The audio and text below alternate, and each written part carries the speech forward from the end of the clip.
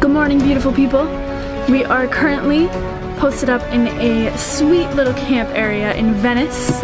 We're at the last, because we're at the last, loading. We're at the last leg of hanging out with our precious friends that we met up with. So we don't have a ton of footage of Venice because, again, we just wanted to spend some time with our friends, be in the moment. But what we can do for you is give you a little 30-second montage. So let's go.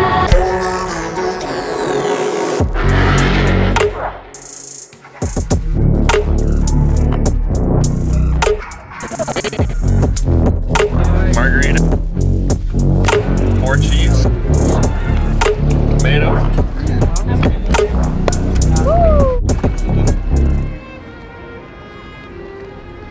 So we're gonna be shooting out of Venice today. We got some friends with us. You may remember these guys. I'm gonna zoom right in on you. Who is it? Who could it be? Mr. Jacob. And we're gonna be dropping them off. We're gonna be dropping them off in Munich, which is about 5.5 hours from here. And then we're gonna go be meeting up with one of my long friends back from when I met him I think when I was 8 years old, back in elementary school. He now lives in Heidenheim, Germany. But while we do all this, we're gonna be laying down some knowledge. We're gonna share with you guys all the stuff that we've learned about the biggest differences between van life in Europe and the United States. So we gotta get out of this campsite right now, so let's go. So the first difference is the cars in Europe are so much smaller, as you can see from our two friends squeezed into the backseat behind us. And this is actually a huge car for Europe. This is much bigger than all the other cars. Like smart cars, in the United States you think of a smart car as like the stupidest thing because there's no practical use because it's all highway driving. But here, they make so much more sense. So, difference number one, cars, tiny.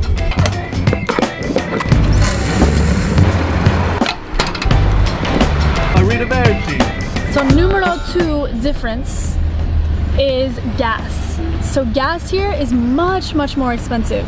$5 a gallon. $5 a gallon. But it is much more efficient. So with the vehicle that we're driving in, it's diesel.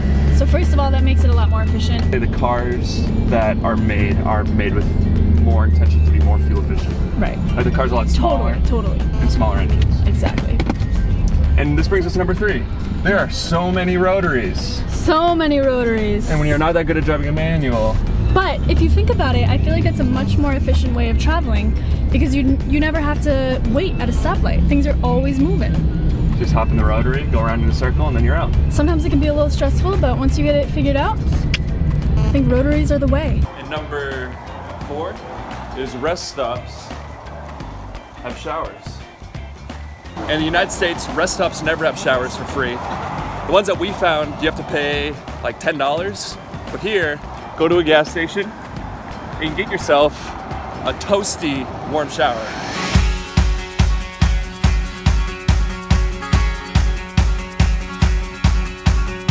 So difference number 5 is at one point you'll be in Italy, and then right across there is Austria. It's pretty crazy how quickly the culture changes. And not even just the culture, but like the nature as well is so much different. Holy crap, look at that castle. Wow, are you serious? Castle on a hill. This is Austria. How much do you think? Right down there. $57.90? What the heck? No. Oh no, guys. That's kids. I'm gonna break it up.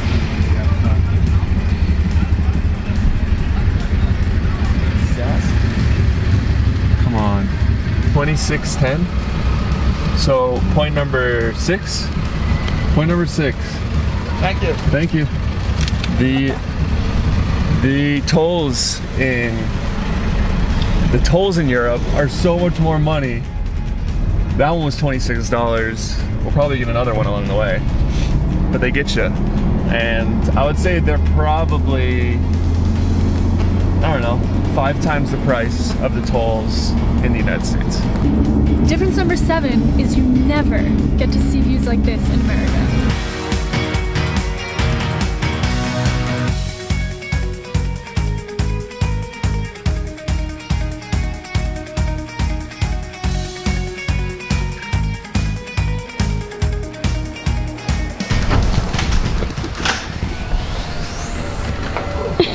Get him! You like my whip? What's up, buddy? Hey, dude. Hey, man. What's going on? How are you, man? Dude, I'm so smelly. Hey. Hi. How are you? So nice to see How are you. you guys? Good. How are you? So number 7, 8, 9, 8, 7, 8, 7, 8, 9. 7, 8, 9. One of those. So number 8 is when you're in Europe, for most people you're not going to have any service, which means you're not going to have any GPS. So you have a few different options. You could either go old-fashioned and get a map, or you can get service on your phone, or you can get a mobile hotspot like we did. This is a hotspot called Skyrim, and it works pretty well. We are actually going to do a full comprehensive review on this thing. We've been using it all across Europe, and it works in over 100 countries. So you can use this thing everywhere. It's worked pretty well for us. Not perfect, but we'll explain more in a later video.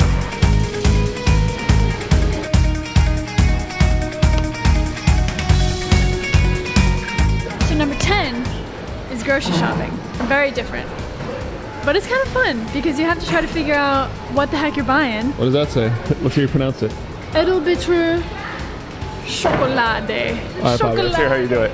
Edelbitter chocolate. Oh, close. So we've been in what? 5, 6 different countries? Different languages? A lot of languages. A lot of different languages.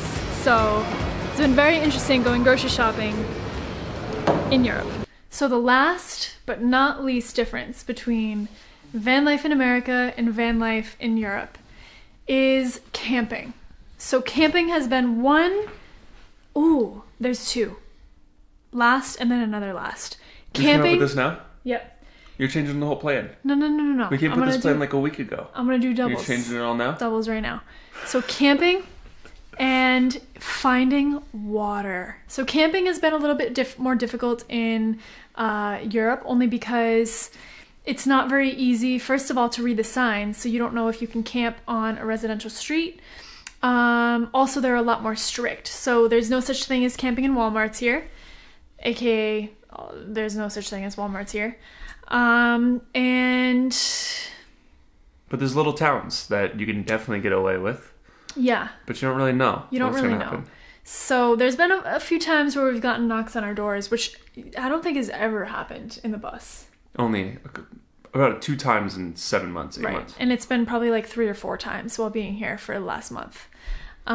So camping is a little more difficult, but we also just don't know. I think if we had more time, yeah, we could figure it out. And because we can't speak the language, then we don't know. Right. But you sneaking in here? You have something to say? And the water. It's like sometimes you just want some fresh, pure water to drink, but over here, it's a little chemically. Yeah, it's chemically. It's a little more chemically. You get a lot of minerals, and they put a lot of calcium in it. So a lot of chlorine. Tastes like fluoride. Not my thing. Yeah, it's bad. And Kaylee is like a water connoisseur. That's right. She like sniffs it. Thank you for your input, sir. She like sniffs her water. Anyways. Water's important. Water should be pure 100% of the time. The camping is just different. Water is a little tricky. Hold on, we're talking about camping or we're talking about water? Well, you just flew in with the water thing. So that is where we're going to end today's episode. But the one other thing, is tonight, as you can tell, it's the first night we're going to sleep in a house, sleep in a bed. We're sleeping at Fabio's mom's house. It's the first time in 30-something days. Pretty amped. And the vehicle that we're in is great, but the one thing is I can't stretch out when I sleep. That's really small. My legs are like bent in. It's made for small Europeans. Why did you think Europeans are small? Because everything out here is small. The alleyways are small, the cars are small, the portions of food is small. Everything's small. I guess you're right. But either way, we get to sleep in a bed tonight. We're ants. And we're so excited. So excited. You ready to get the best night of your sleep? I'm ready. Best night of your sleep. Clearly, I need some sleep. The best sleep of your life. We're going to sleep.